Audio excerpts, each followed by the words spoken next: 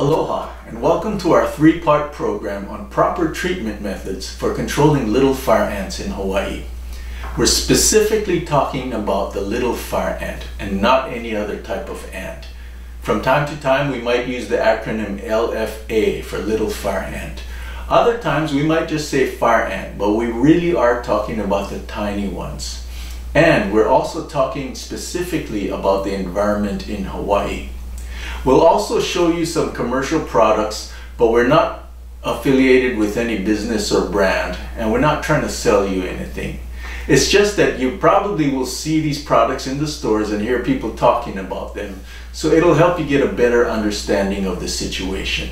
So, without further ado, let's get into part one.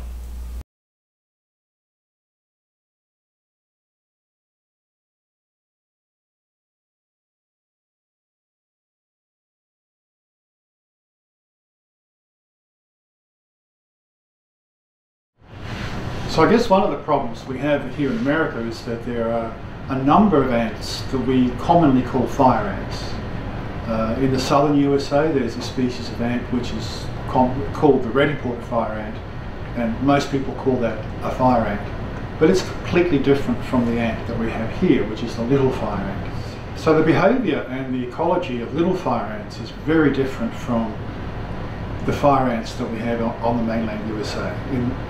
In the southern states. Our fire ants live in trees as well as on the ground, so they will actually build nests in the canopy of trees, and they're very, very small. The regular fire ants that we see in the mainland USA are much larger, and they don't nest up in trees, they only nest in the soil.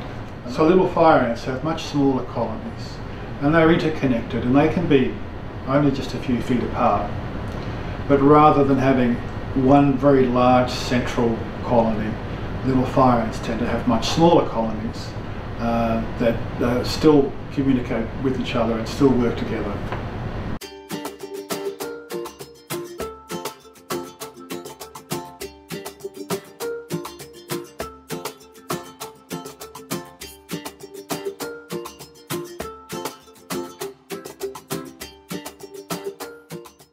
And baits work because ants are attracted to it and they want to feed on it, and by feeding on it and feeding it to their sisters, the very small amount of insecticide that's in the bait becomes effective.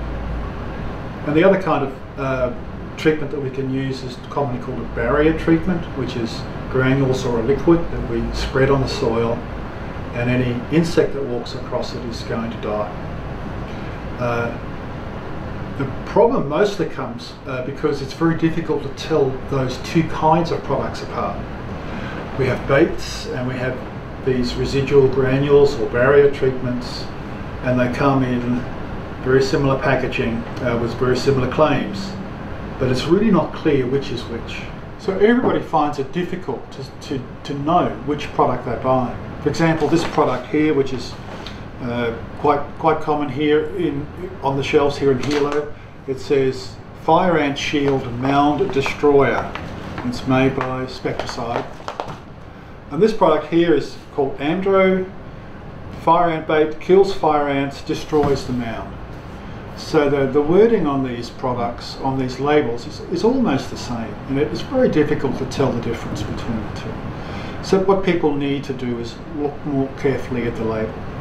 So this one, this is bait, does have the word bait on it. So it says fire ant bait, and that tells you that's food. So this is food with a small amount of insecticide mixed with it. And this one here says starts to kill in minutes. That's a pretty good indication that it is some kind of insecticide or a pesticide, and that it's to be used as a barrier. So the important thing is to read the label and to read the fine print on the back. And that will kind of, hopefully most of the time at least, tell you which is which. The other confusing thing is all of these are granules. So how are we going to tell what do these granules do? These over here are baits. If you read the directions, it says sprinkle them around and do not get wet, because if they get wet, that's going to affect they're not going to work as well, basically. These other products like Ortho and Spectracide, they're still granules, but if you read the directions, they're going to say water in. So you have to sprinkle it around and water it in. These are barrier treatments. These will not be taken back to the nest. So that's a big misconception that a lot of people have. And people get confused. And so sometimes they'll buy a bait thinking it's a granular pesticide, and they'll apply it to the ground and then they'll water it in. And what happens is that bait then becomes all soggy and unattractive to the ants. So baits, when they are wetted down, become less effective, and granules, when they're wetted down, become more effective. The problem is being able to tell one from the other. So when you walk into the store, I understand that you see shelves and shelves of different products. People talk about Amdro a lot. It's a very popular brand. And you'll see 3 different types of products, maybe more, of Amdro. You're also going to see these other products like Spectracide or Ortho that say they're mound destroyers and fire ant killers, and it gets really overwhelming what products to choose from. So first thing we want to know is that Amdro is a brand. It's a brand that has a lot of different products. You have baits, ant baits, you can have weed killers, same thing with Ortho and Spectracide. When it comes to ant baits, then the different products can do different things. For example, the shaker bag is not one that we generally recommend because it has 2 different active ingredients in there that can counteract the effects. It's not ideal. We generally like to recommend using one of the jugs, the plastic jugs, because this has 1 active ingredient and these work very well, just as they are. So are you totally confused? Barrier treatments need to be used and applied in a certain way, and baits need to be used differently.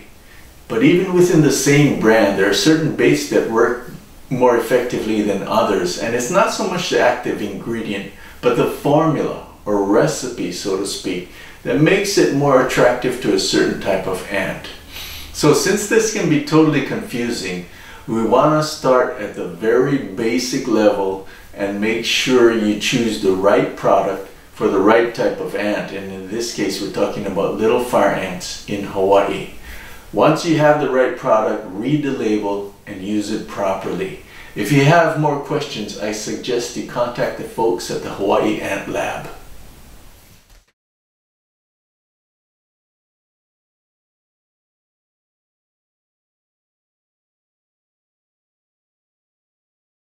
Let's review part 1. Common errors. Number 1. Assuming all types of ants are the same and that any product you grab off the shelf will work for LFA in Hawaii. Number 2.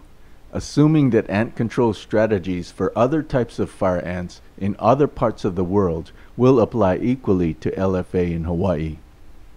Number 3. Confusing a barrier pesticide treatment with a bait. Best practices. Consult and research credible sources locally to make sure you choose the right product for LFA in Hawaii. Number 2. Read the label carefully, then use it properly. Number 3. Water in granular barrier pesticides, but do not water in or wet granular baits. This 3-part series is basically an overview of common errors and best practices when treating for LFA. More detailed videos and tutorials are available on the Hawaii Ant Lab website and on my YouTube channel, so you might want to refer to those for more detailed information. This concludes part 1. In part 2, we'll look at granular baits and how to apply them properly. Thanks for watching. Aloha, a hui ho.